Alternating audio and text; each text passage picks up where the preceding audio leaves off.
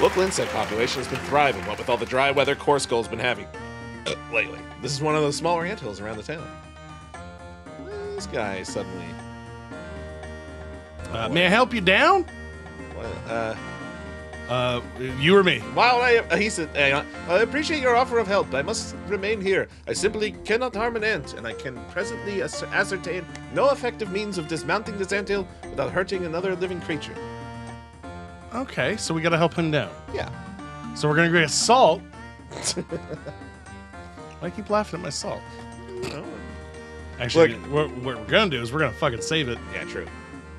Look, you know, I get it. It's fine. Let me talk to this guy. See what his deal is. Hello, stranger. Well, I haven't seen you around these parts before. Well, I know it's none of my business, but why are you sitting on top of an active anthill in the heat of this semi-desert sun? Oh, my former fellow, I am but a weary traveler from a land far, far away, journeying here peacefully, merely to experience the curative powers of your local mineral waters. This kind of looks like Tommy Chong. Yeah, he does. The other members of my stagecoach party, claiming a frustration with my excessive verbosity and sesquipedalian inclinations, forcefully placed me in my current sitting position on this lovely feature of your landscape, knowing full well that because of religious reasons I would be unable to climb down by myself. How cruel those Yosemite-bound tourists are. My name is Freddy Pharkas. I own the local pharmacy here in Korskull. How do you do, Mr. Pharkas? My name is Srini Lakaka, Bagdanish. Pardon me if I don't get up. You think to yourself, I've been considering taking on a loyal Indian sidekick. Well, I'm seeking a new assistant down at the pharmacy. Would you be considering a relocation to this area? You know Korskull offers extremely reasonable housing costs and an abundance of sunny weather.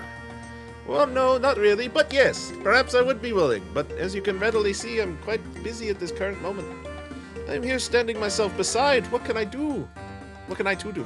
Have you considered climbing down and walking away? I cannot possibly do that. Life is sacred. If I were to move, I should indubitably injure some of these small six-legged life forms. I'm sure someone will come along soon to the aid of me. I'll see what I can do, Srini. So now you gotta find a way to safely get him off that anthill. This wax. Yeah, so it's something you don't have. Yeah. That you can get. It's probably not something you would think initially you could actually pick up, but you can. Have I seen it? Have we? Yes, you have.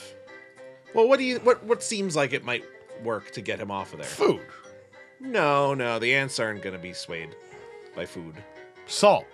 No, not in this case. Still not salt.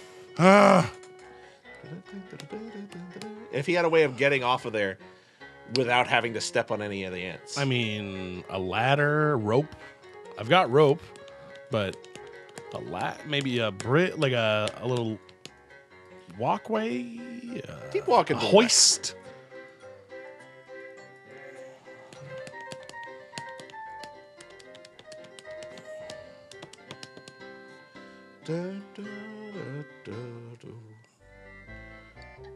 All right. Trying to think, what have I seen that stood out? I haven't even been to the school. A slide. Fuck. Get off. Someone's using the ladder this very moment. Oh. Oop, above your head. The ladder, held in place by a couple of old loose screws, easily comes away from the rest of the slide assembly. You somehow cram it into your pocket, along with the rest of the junk you've got stockpiled in there. Good job, Freddy. Wrecked the little kid's playground equipment. If only they knew how good and true your heart is. Hey, talk to the kid. Hello, Sissy. My, your golden locks are looking pretty today. Sissy glares at you with a look that says, I know 1,000 ways to cause pain to a human body. You want to start counting? Talk to the jump rope girl. Hello, Weebix. How are you this morning? She pointedly stares away from you, counting to herself and looking just a bit peeved. 1, 5, 9, 3, 4, 7, 2, 6. I've confused you now, haven't I? Weebix's eyes get very large and well up with tears. She sets her jaw firmly and keeps jumping, starting with 1. Oh, Jesus. Hope you're proud of yourself. Oh, hey, Penelope. Oh. You know what? After you talk to her, use the ladder on her. All right. Penelope. Frederick, you were magnificent. The way you stopped that stampede and cured those crapulent horses. Gosh, Penelope, you know, I'd move a mountain for you if I could. I think maybe I've misjudged you, Frederick. Misjudged me? I used to think you were a little, you know, mild-mannered. But I like a man who knows how to use his wits and his muscles. I do believe we may be ready to take this relationship to its next step. Yeah!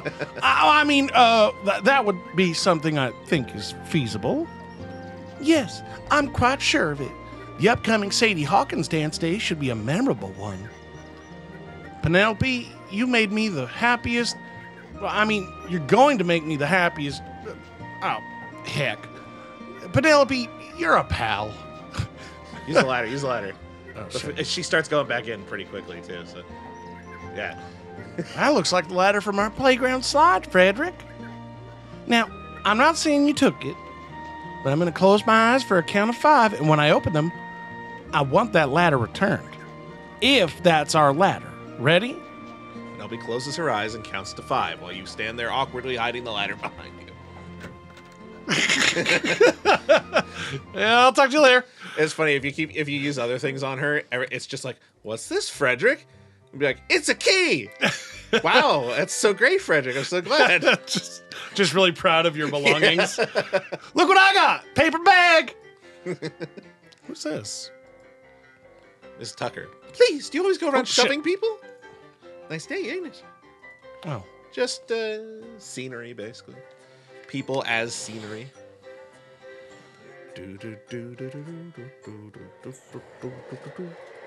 Comes after this. Sure.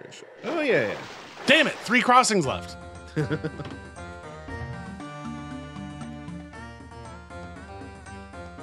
latter might assist my situation. However, I'm not in positioning to maneuver it thusly to facilitate escapage. Just better spot you.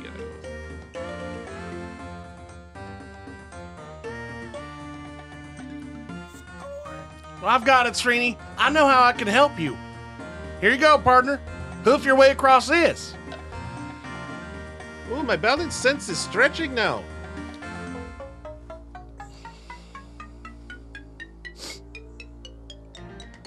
You made it!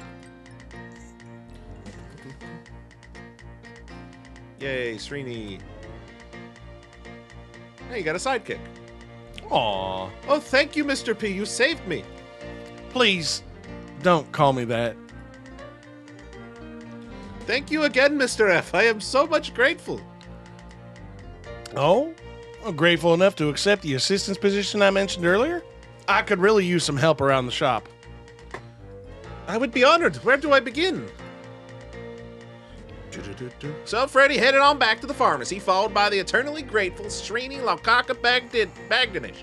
Seems like Freddy not only found himself a new assistant at the pharmacy, but also a good friend as well. Yay. So I've been thinking about hiring an assistant to help me around the store, clean up, usual chores. Think you'd be interested?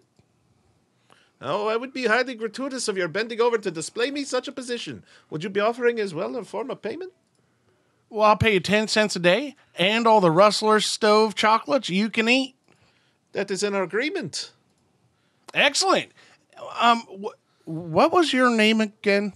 Srini Lakaka Bagdanish, but you may call me Srini, and I will be calling you Freddy, okay? Okay. Now, let's get cracking, Srini. I'd like you to go out there and create some nice displays for the skin lotions. We may be closed temporarily, but we'll be opening up sooner or later, and we've got to be ready. What it is, Freddy. I will be getting on that now. I like his animation for walking. Yeah. That's cool. Yeah. He's, yeah, Srini's great. All right. So, you know what? You gotten a lot done today. Tomorrow, you know what you should actually do? Look around. There's a whole upstairs here. You haven't even been Oh, to. shit. So, tomorrow we'll continue as you just take a look around. All right. Make sure to like, share, subscribe, comment below. And we'll see you tomorrow. Goodbye. Bye.